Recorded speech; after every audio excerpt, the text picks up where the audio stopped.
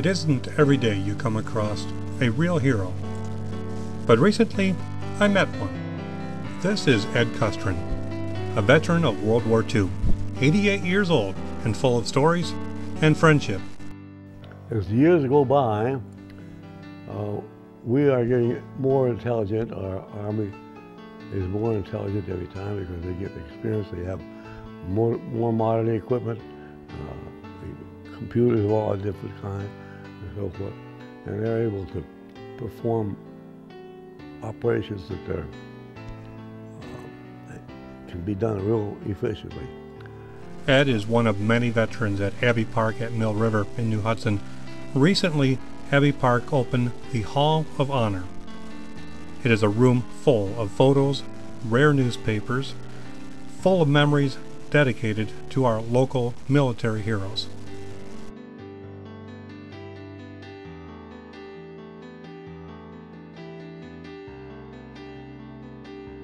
I met with Ed recently to hear a couple of his stories. You see, when he entered the U.S. Army in '43, he was quickly shipped to fight the Germans in Italy, and fight he did. We were like 10 feet apart walking in the mountain. It was raining, and everything was quiet, and all of a sudden, the machine guns started, and first guy got killed. There's 4 or 5 guys. First guy got killed, the next one got hit at the bottom of his knees, and across the next one belly, and I was the next one, and I got nothing.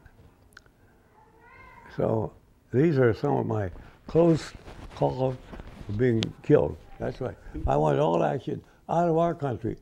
We're straightening it out over there. We'll wipe them out, keep them over there. And we come back home, it's quiet. His service was courageous and dangerous, but he served bravely, earning him many recognitions, including the Combat Infantryman Badge, a Bronze Star, the Good Conduct Medal. Oh, and there's one other medal we need to mention. Ed was awarded the Purple Heart, not once, but 3 times. So they put me on a Jeep. These 2 fellows that were on a Jeep, medical guys, they started driving on, and we're down the highway about a mile or so, and would you believe the Germans hit that Jeep in the back, close by, and they blew the litter up, and I got hit the back with shrapnel after I got that knee. I was sore then, now I'm a little sore. And